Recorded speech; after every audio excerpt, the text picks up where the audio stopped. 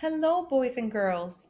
I am very excited about today's reading because we get to learn about three different cultures through the eyes of three special human beings, Sanu, Eric, and April. This story is called How My Family Lives in America by Susan Cucklin.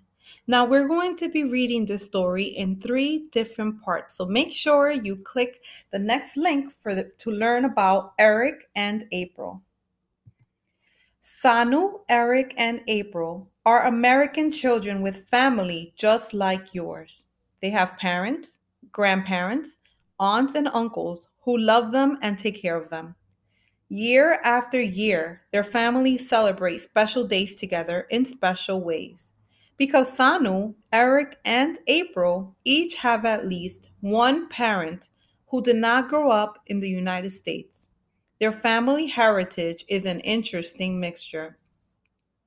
Some traditions remember from a parent's childhood in another place are kept alive in America. And sometimes, with the help of Sanu, Eric and April, new traditions have started. Here are their stories. Here is a picture of Sanu, April, and Eric. So today we're going to be reading about Sanu and her West African traditions. My name is Sanu. A long time ago, Sanu was a princess in Africa. My brother, Badu, was named after a famous warrior. He's glad about that. We have these names because my daddy was born in Senegal, a country far away in West Africa. He moved to America to go to college. My mom, Bu Dijen, and my mom, Bugor, which means daddy's mommy and daddy's daddy, in a language people speak in Senegal, still live there. When we visited them last year, I learned all about the Senegalese part of me. I learned to call mommy Yai and daddy Bai. Mambu Dijen and Mambu Gore gave Badu a drum and African clothing. He dresses African style every chance he gets.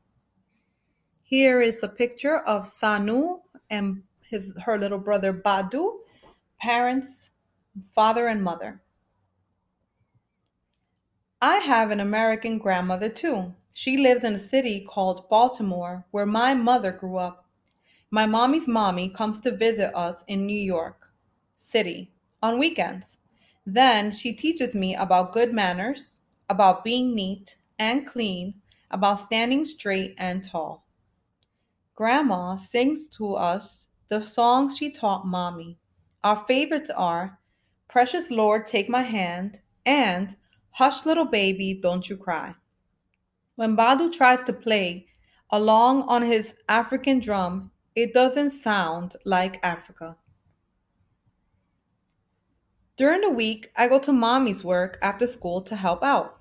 The thing I like about mommy's hairdressing shop is that it reminds me of how people look in Senegal.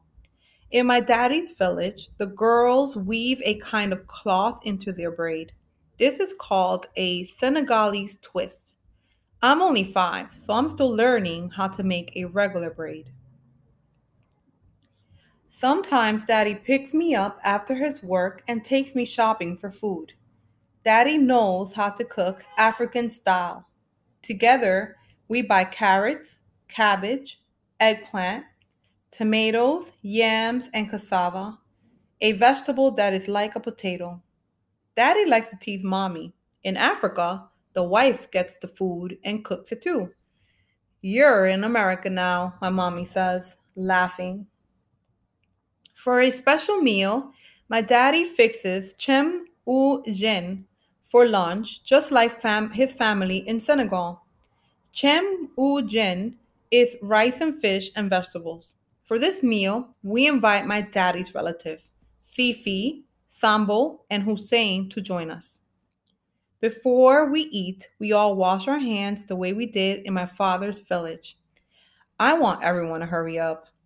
In Africa, my father says, the children must be patient and wait their turn. You're in America now, I giggle. And this meal At this meal, everyone dresses like people do in Senegal. We put a cloth on the floor, not on the table, since it is the custom to eat on the ground in Senegal. Everyone eats together from one big bowl. Here's the best part: we get to eat with our hands, not with forks and spoons. Daddy shows us how to squeeze the oil out of the tembujen. While we eat, we hear stories about our parents when they were little in Senegal and in Baltimore. Mommy says how lucky we are to be African Americans. And here is Sanu Badu and her family eating from a bowl together with their hands. And if you notice, they have a cloth underneath, not a table, so that they can all sit on the floor, just like they do in Senegal. If you're interested in making this meal, here is the recipe. You can follow along on the recipe and make this special meal and eat just like Sanu and her family. Hope you enjoyed this story. Click on the next link to for part 2 and to learn about Eric